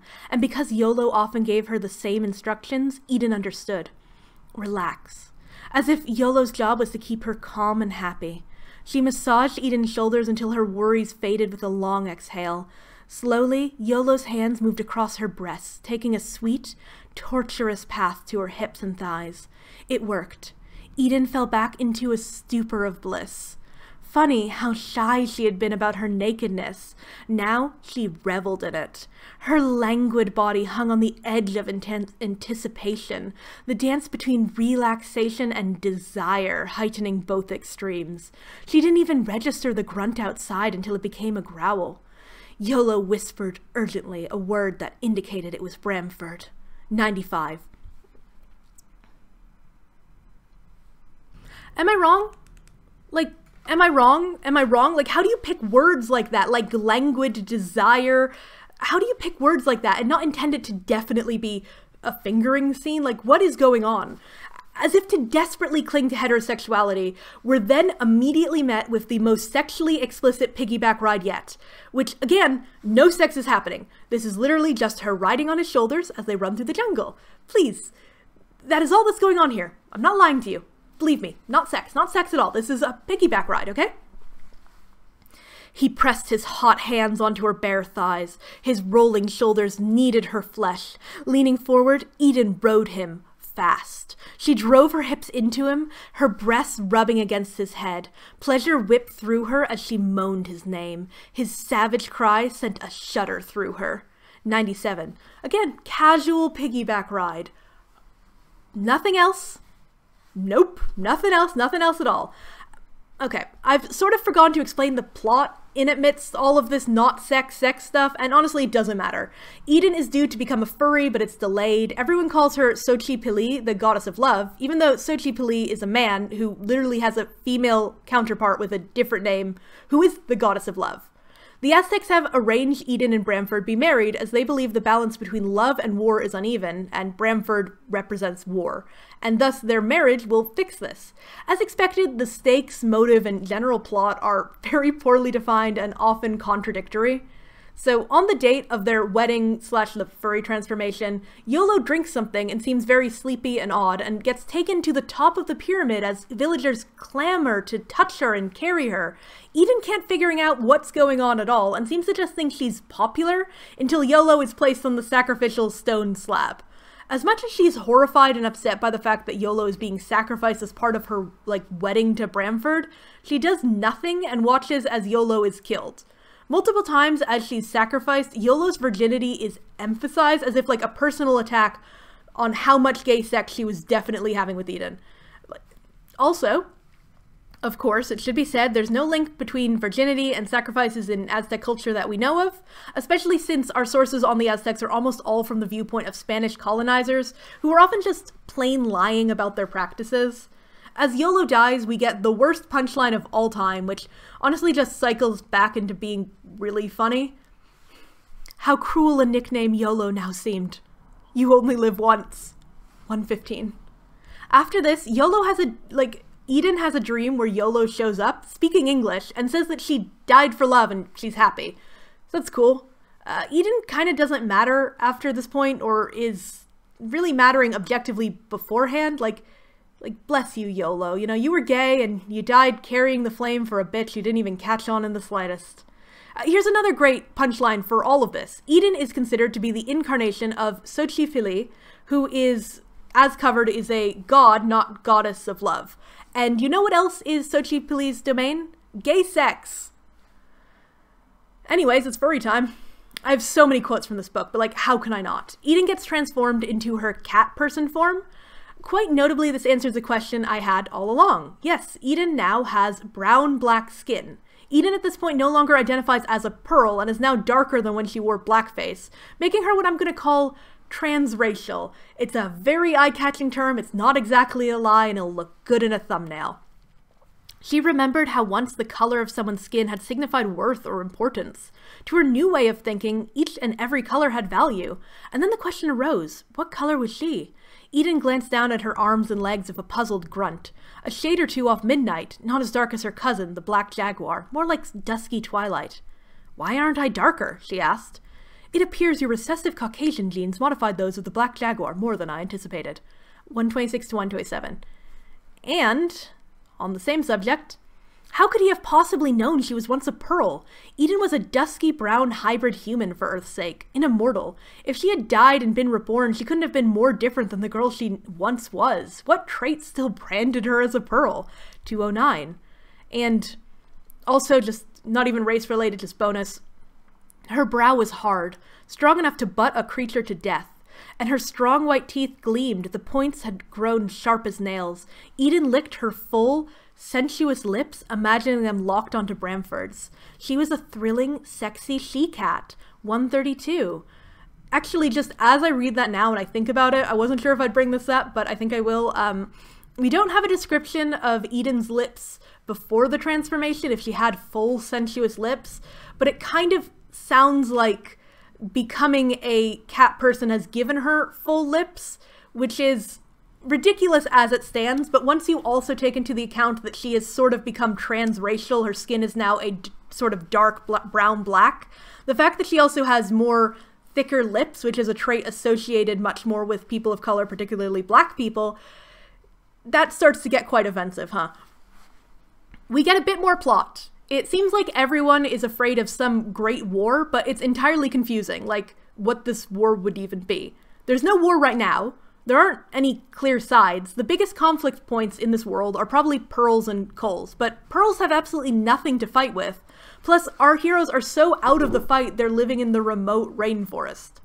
Is it someone else versus the Aztecs? Because, who? There's no one else. For all this talk of prophecy and Eden being foretold having to, like, best Bramford in some way. The threats are just so abstract, they're only confusing. Besides this, all of this plot is just a distraction from Eden and Bramford's sexy cat person marriage. First, they kind of butt heads a bit, as Eden is much more powerful than him because her father adjusted the transformation, and functionally accidentally made her an immortal god, whatever. Next, there's some inaccurate biology going on, which is huge pet peeve, with talk about how, like, the male of the species is meant to dominate, and Eden, being anything other than submissive, is upsetting and wrong, especially to Bramford.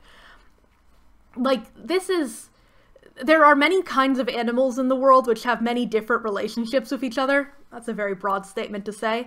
But they're meant to be panthers, black leopards.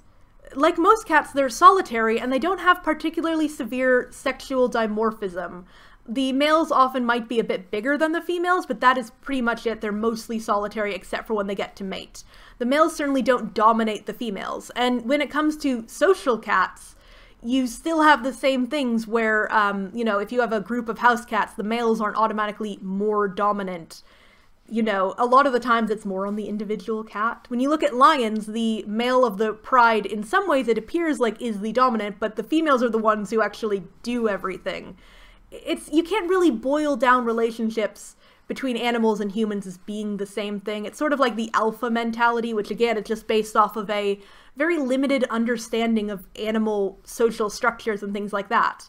Humans aren't built to have a dominant, submissive situation. Panthers also definitely do not have that. But this book is just sort of like, Bramford's upset because Eden's stronger than him, and that's not natural. Once married, the two finally have sex. And it's worth pointing out the mentioned fact that marriage isn't even a thing in their society, by the way. Eden's parents were married, but Eden tells us that many people don't marry in the future, and it's just seen as old-fashioned. Despite this, we're reading a young adult book, and to teach good morals, we have to make sure that these guys are legally married before any sex can happen, as all young adult books require. Now, the sex scene is extremely funny and lies in that young adult zone of both being, like, too explicit, but also not mentioning too many explicit details or words. I would put the entire text in here if I could. I probably could. I mean, it's deeply tempting. And also, the less context I give, the more explicit it sounds, but then the more context I give, the more I'm just straight up reading a sex scene. And I don't quite know where my middle ground is there, and I think I'll just do some choice phrases and moments as my compromise, where I'm gonna cut a lot of it out because it's actually very long, but it's also really funny. So, look forward to the fact, first of all, it's very unclear when Bramford has actually entered Eden. It's way later than you're gonna think, and it's so clear when he has finished her. Well, finished with her. Bramford paused to untie his loincloth, she realized with a start. Her heart quickened at the shock of his warm, taut touch as he took her into his arms. They lay naked together, husband and wife. Her senses followed every inch he claimed, willing him to go on. Bramford slid beside her with a deep groan, her breath caught in her chest. Bramford pushed his weight into Eden, urging her to accept him. The last gasp of girlish fear flickered in her like the remains of the day. She wavered for a moment, knowing things would never be the same. Arching her back, Eden tightened her legs around his torso in clear invitation. Bramford measured his advance, matching her cautious rhythm, as he began to possess her. She sensed the control with which he mastered his urge, like holding back a tidal wave that would break over her if he let it. She nodded quickly, and, tilting her head to one side, exposed her neck. It was a signal that sent him over the edge. He clamped his jaws onto her neck, instinct driving his body now. She held on, her eyes wide but unseeing. Just when she feared their passionate dance might destroy her, Bramford cried out and released his energy. He sank into her with heartbreaking tenderness. Wrapped in his arms, Eden purred softly and stroked his back. 198, 199. So yeah, it's a whole 2 pages, and Bramford 100% does not give her an orgasm. It's even more clear in the full text. I mean, it's so unclear like when he's fully in her, but goddammit do we know that he finished early in very specific detail. I'm kind of sorry about the amount that I put in to share. Immediately after this sweaty, furry jungle sex scene, some white supremacists approach the sex cave. Side note, why is this the second book I've done now that has had a sex cave? There was one in Halo as well. Anyways, a whites-only terror group called the Marquis show up. They didn't exist last book, but now they do, and they set off every red flag you could have, especially contrasted with the FFP. The FFP had a logo of a white dot being destroyed by a black whirlpool, very sinister, but the Marquis have a fancy Victorian lettering M that harkened back to when white men had ruled the earth. That's an exact quote. Yeah, like, these are definitely modern-day white supremacists. Yet, and funny thing, I wonder if you can imagine this, the book treats them very differently than their equivalent FFP. Both groups are terrorists who want to eliminate the other race, but while the FFP was a threat to be dealt with immediately, with generic baddies harassing our heroes, like Never Named, the Marquis has named members who are to be talked to. Eden literally stops Bramford from attacking them by shouting "they're pearls" at him, like as a sign that they're harmless and even sympathetic.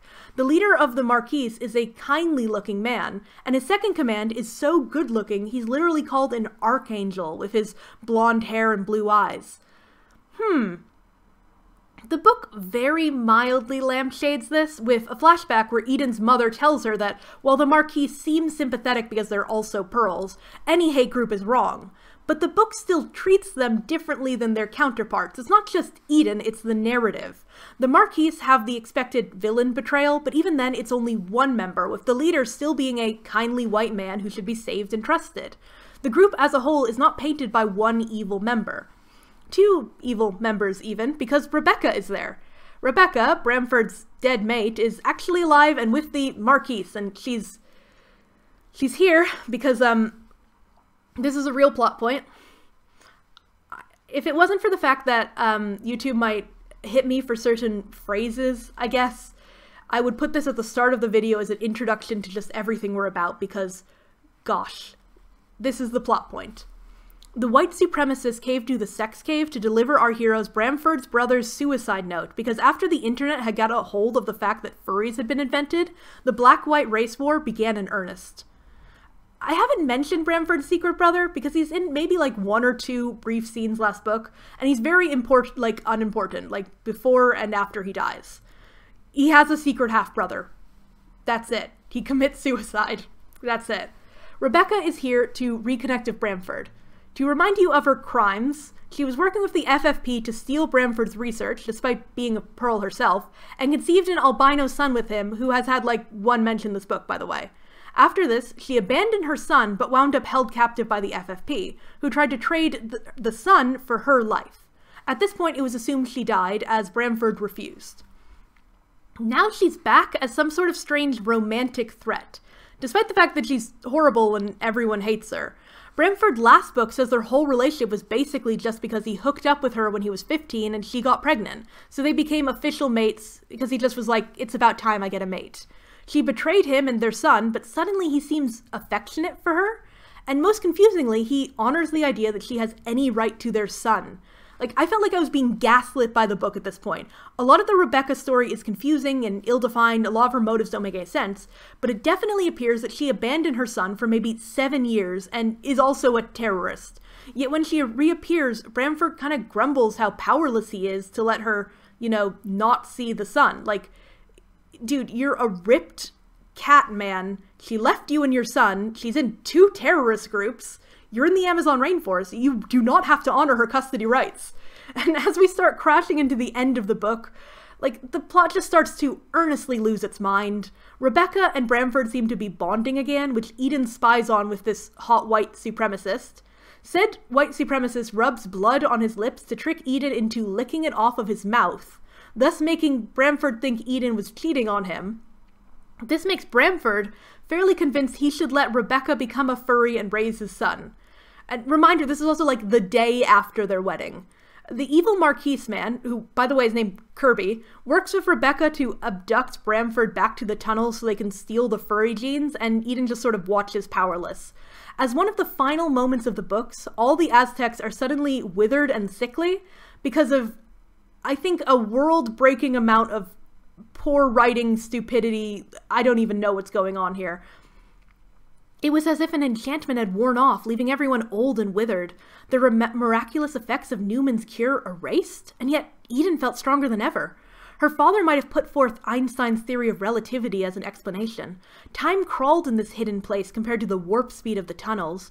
The collision of the two worlds, one stuck in the past and the other lost in the future, had brought their space-time continuums into alignment with devastating results.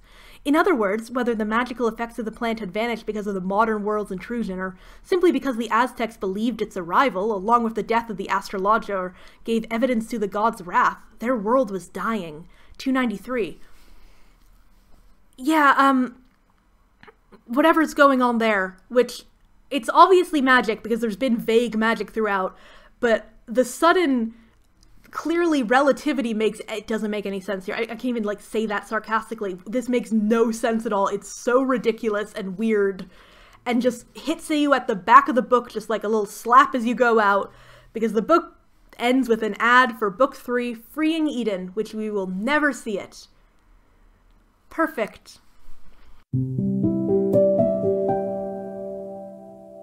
So now we've covered the plot of both books. I'm going to go into a couple extra things before we wrap up, and I also want to give a shout out to my horrible room that I film in, because I'm aware that my lighting, again, is kind of nice.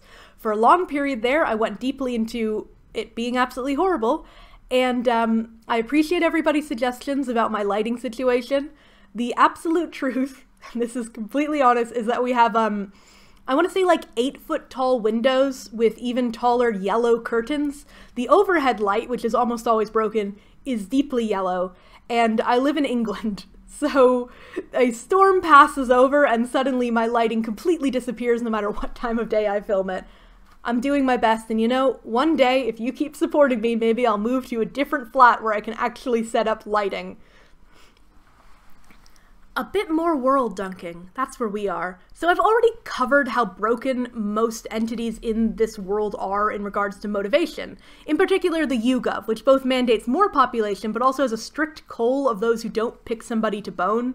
There's another small detail about the YouGov that makes their motives and goals even more broken.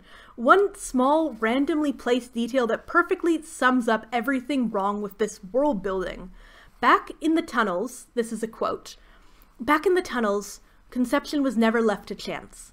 If a woman didn't conceive naturally within 3 months, the health department implanted her womb with a pre-made embryo. A special class of cull donors, selected for the best genes, provided the eggs and sperm." So let's just step backwards and break down what we know about the world and how this impacts that, okay? In this world, there is a race caste system, but the lowest, palest caste is not slaves, they're just low. You must mate by age 18 or 24, or you are killed. You are encouraged socially to mate up caste, but pearls, the lowest caste, are allowed to mate with others of the lowest caste. There is no penalty for that. 4, the government has used eugenics before to fully wipe out albinism. So take this lore and consider how little sense failed pregnancies get free ideal embryos is. It makes sense in some types of dystopia, but just doesn't work in what our rules are. So what is the goal of this government? If they want to protect pearls, they should probably fix the caste system. If they want to eliminate them, why not just murder them all? You know, they fully got rid of all the albinos. If they want to eliminate pearls, but you know, they want to do it slowly with eugenics, why let pearls reproduce among each other? We already know there's some rather clear eugenics going on in how pearls are very encouraged to mate up caste, as it were, just sort of, you know, removing the Caucasianness of the people. That is a form of eugenics. And similarly, when you can't conceive, you are implanted with a very specific kind of embryo. Again, it's enforcing eugenics by cutting off the genes of these, you know, the white people. So eugenics is going on. Why not just kill all the white people, or not let white people mate with other white people? If they have a population crisis, why not force mating point blank if one fails to pick a mate by 18? Because right now, if you aren't able to find someone who's agreeing to have sex with you, you just are killed. Where if you have a population crisis, killing your population is not going to solve that, and rather being like, well, you didn't find anyone, here's a free embryo, or here's another undesirable person, just mate with them. If they're short on population, in fact, why is there a one-child-only rule? Like, do you guys want kids, or do you want to limit the amount of kids?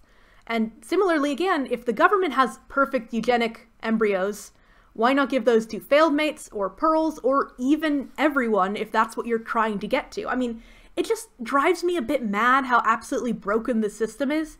There's just so many obvious ways to handle a post-apocalyptic society, and the book just picks all of them and none of them at once, and it just makes me want to destroy things. Also, Oxy. Oxy was mentioned once, maybe you caught it and just were like, when's that gonna come back? Let me tell you, Oxy's coming back. Everyone in the future is addicted to Oxy, or oxycodone. It's a very strong opioid painkiller that exists today. We learn everyone is on Oxy at all times, with the YouGov even dubbing it the happy drug and prescribing it at least once a day. While when Eden is like especially stressed, she takes extra. And inexplicably, the main way to take Oxy is the Oxy cap. It's a special drug hat, and I'm just obsessed with this thing. Trembling, she lay down and pulled the Oxy cap from its storage unit above her. The soft molded apparatus fit over her head. As it clicked into place, a tiny syringe slid out from its sleeve into the receptacle in her scalp. She flicked the dosage to high, a low moan escaping her. Hurry, Eden thought, desperate for the soft, numb kick to begin, page 20. We, again, have Oxy in the present day. It's taken via pill, obviously. It can be given via syringe, but that's pretty much only going to be at the hospital because whenever possible, it's best if people don't have to give their own syringes, because that can go badly. So we have pills for it, it's fine. A special hat is just so silly. Like, why would you have a special hat for it? She's like lying in bed and has to take it from a storage container and just put a hat on. And also, it says that she has a receptacle in her scalp, implying that she has a small hole in her head. That's never mentioned again. But a receptacle is rather like a cannula, like just a hole that goes into your body to put things in this case, the syringe. So I assume that the whole time is like a furry and everything, she just has a teeny little hole somewhere on her scalp. Anyways, why is there a hat? Is it to control the dose? Because Eden's the one who elects to take it and picks the amount. It seems like it's prescribed for everybody to have at least one a day, but she just can sit down here and be like, I need some more, and she gets more. I don't think I need to tell you how this is just a recipe for an overdose, or hopefully how bad opioids are. I mean, they're great painkillers, but bad. They're quite negative in a lot of ways. I can tell you that from experience, because I have a chronic illness, I have a disability. I have a chronic illness that gives me the disability, that they're together, they're the same thing. And I have to take a hell ton of opioids, usually weekly. Yeah, opioid painkillers are not daily drugs or long-term drugs. Oxy is used for longer periods. It's a slow but strong one, and it's often given out of like surgery, for example. But you cannot remain on it for years.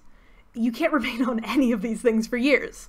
Yet this society is apparently set up so that from a very young age, we have no information on that, so why not assume, everyone is on a dangerous, addictive drug that famously, like most painkillers, but, you know, especially opioid painkillers, loses power if you take too much of it consecutively. Like, the whole thing with opioid painkillers is that you keep taking the same dose forever, you'll eventually need more and more to get the same high, and the same pain-killing effects. And that resistance doesn't move the bar on an overdose. This is why opioids can be so dangerous, because you will wind up wanting more and more to both get rid of the pain, but also, if you get addicted to it, the pleasant feeling that you get, the sort of high, the bar moves up, so you have to take more and more pills to do that. But the overdose tier is set at a certain amount of pills, and it becomes very easy to thus overdose on it, especially if you're very desperate for the high. That's why they are such tricky drugs. And I mean, the addiction side of things is famously horrible. Like, Eden, when she arrives in the jungle, is cut off from Oxy. She's been on Oxy for years, we're going to assume. Like, the cold turkey withdrawal of opioids, I can tell you from experience, is nightmarish, and it's worse the longer you've been on them. With these sorts of things, with the ones I take, for example, it's only 3 consecutive days that you start getting a risk for any amount of withdrawal, and the withdrawal is horrible.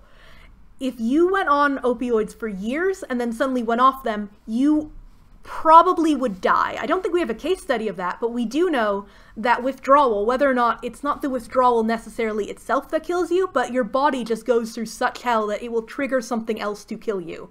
It absolutely can. If Eden's been on them her whole life, or even for a lot of years, her body just wouldn't be able to cope without them. Even when you slow a dose down, if she was to take a measured down one, you still get horrible withdrawal. I'm on a lot of medications, so inaccuracy in books about them is such a peeve for me. Like, the ridiculousness of Oxy in this book is more funny than anything else. I thought I'd just throw in some fun facts for people who aren't really aware of opioid painkillers, I guess, but it's so ridiculous to see it portrayed like this and be this society where instead of just making up a fictional happy drug where you can just pretend like, it doesn't have withdrawal, it's fine, she just used a real one today.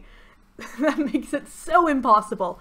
And also she invented a drug hat, and I was really into the drug hat, actually. It would be kind of fun if, every time I had to take some painkillers, I'm, dying on the floor somewhere, and then gotta put on my special little hat and wait.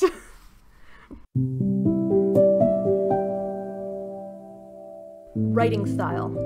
Vaguely alluded to by all of my many quotes in this review, the writing in this book is bad. Specifically, it's very often obnoxious, and I couldn't end the review without taking a second to just specifically mention it. This will be a short section.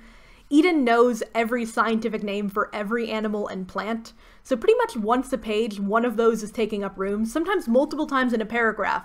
It's just something you skim over. It's meant to be like a character trait of hers where she's, I guess, meant to be intelligent, but certainly that she grew up in this lab environment. Her dad is, such a lab man that she just knows all the scientific names. When you're actually reading it, it is the most annoying trait because you just skip over it. I'm sorry, I'm not interested in reading a bunch of really specific classifications of animals. And it's so irritating. Eden, in general, has a deeply irritating voice. Even without her, constant racist narration, we can just put the racism away. Her voice is just so annoying because she just constantly is shifting her emotions and the world pretty much multiple times, paragraph it feels like. The prose itself, repetitive, bland, it's just only spiced up by very occasional bizarre similes. And even then, there's very few of those. Almost no one actually speaks or matters besides Eden and Bramford, leading to a fairly large supporting cast, which is so forgettable, I've gone away without mentioning or naming most of them. Eden's dad is one of the few who appears often, but is exceptionally just irking himself. I mean, he calls Eden Dot the entire time, short for daughter, and has this persona of maybe a misremembered concept of what an autistic man is. For all the ridiculous content, most of these books are just very boring. They go by, but it's like a slog that just took me a very long time to get through. And even though I really was excited in my own way to see things like Eden transform or what the weird sex would be, opening up the ebook was just always this exasperating circumstance. No one should have to deal with a book this poorly conceived of, constructed, written, handled. As I always say with books, I don't want to co-op the nostalgia critic thing here, but I'm reading these so you don't have to. It's great when people have read them and can give their own thoughts on the subject, but honestly, I really don't recommend reading these books. I will say if I recommend reading a book, and this one, it's no, don't do that. What even are these books? I feel like I've said enough at this point that a conclusion is just pointless. We've been through it all together. Hot, sexy furries worshipped by indigenous people as they forget racism exists in the pristine Amazon rainforest, in a world where the sun gives instant skin cancer to people hundreds of feet underground. Save the Pearls is self-published, and we shouldn't know about it.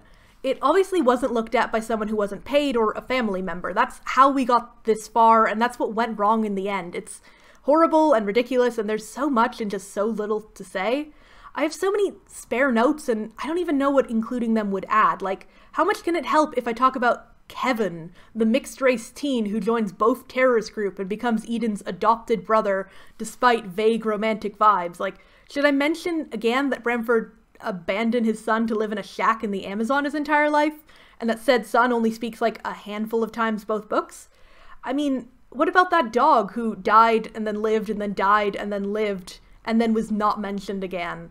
I mean, do you know how wildly wrong every aspect of the Aztec religion and culture was in this book? Or could you just guess that? Like, I don't know. I don't really know. I mean, there's so much more to this book than the obvious racism. And yet there is not a single thing that unifies it and, like, just lets me end this.